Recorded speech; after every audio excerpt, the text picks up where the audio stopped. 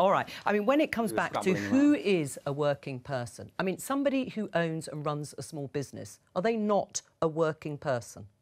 They are working people, yes. You know, right. when I think about the election that we just went through in the constituency that I now have the honour of serving, there are people from all walks of life, people who are employees, people running their own business, people who are retired. And now their business is going to have to pay more in national insurance. And what they found is that the government wasn't on their side. That's why they rejected the Tories so roundly at the last election. That's why it's even in safe seats, like the one that you stood in, your majority fell quite a lot. You held on, but there were lots of your colleagues who lost because everyday people across this country found that the Tory party weren't delivering for them in government anymore. And they put their trust in people in constituencies like the one I represent that's never even had a Labour MP before. Just before we leave this subject, you have admitted, of course, because it's true, that if you run and own a small business, you are a working person. And if national insurance contributions on employers go up, they will go up on working people.